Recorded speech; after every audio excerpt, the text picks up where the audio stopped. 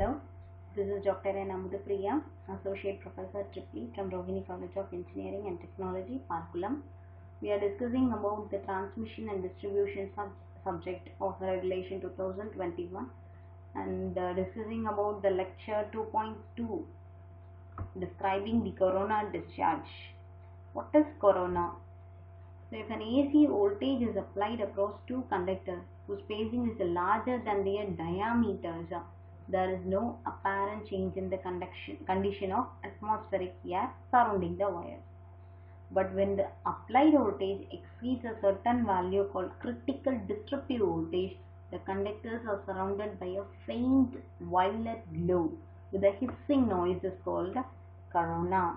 So this is corona discharge.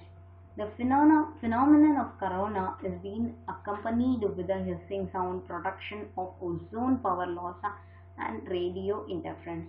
The higher the voltage is raised, the larger and higher the luminous envelope becomes and greater the sound will be along with the power loss and radio noise.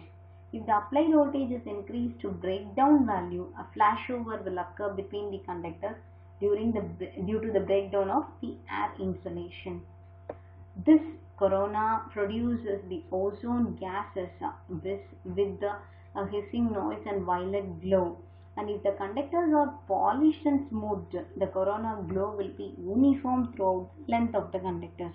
Otherwise, it may be brighter at rough points rather than the smooth ones. With DC voltage, the positive wire has uniform glow about it and negative conductor has spotty glow.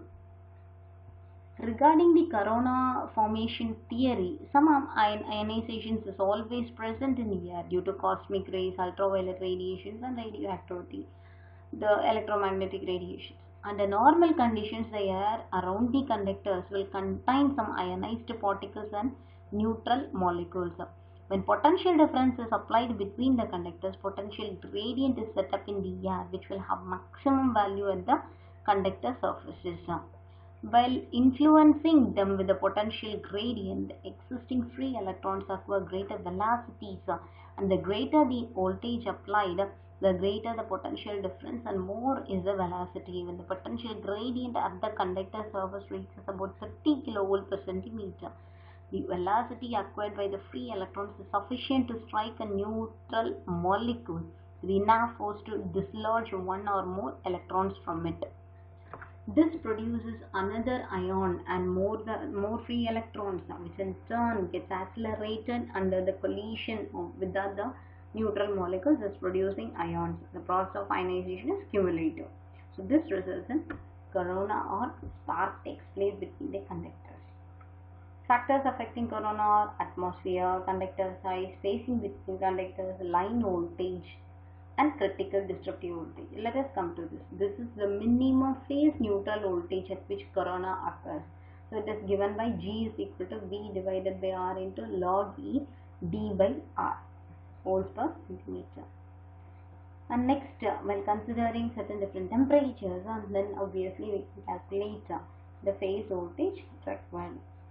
The value, when the air density factors are being considered, we can calculate it and then we can substitute that for the critical disruptive voltage, which is nothing but Vc is equal to G0 del R log, natural logarithm of D by R. This critical disruptive voltage with respect to the irregularity factor is being given here. Irregularity factor may vary for different types of conductors. For polished conductors it is 1, for dirty conductors it is 982, 92, and for standard conductors it is from 0.87 to 0.8. Let us see what is visual critical voltage then.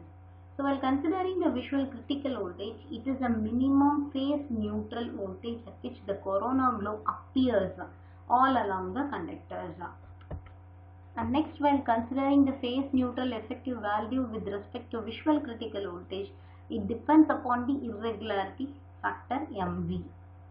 Next is the power loss due to corona. This is a direct substitution. We can directly calculate it from the supply frequency and the phase neutral voltage and disruptive voltage. These are some of the advantages and disadvantages. And regarding the methods of reducing the corona effect, first one, its conductor size can be increased. So So this is one of the reasons that the aluminum silicon combination conductors will have larger cross-sectional areas than they are being used. Next is conductor spacing. Thank you.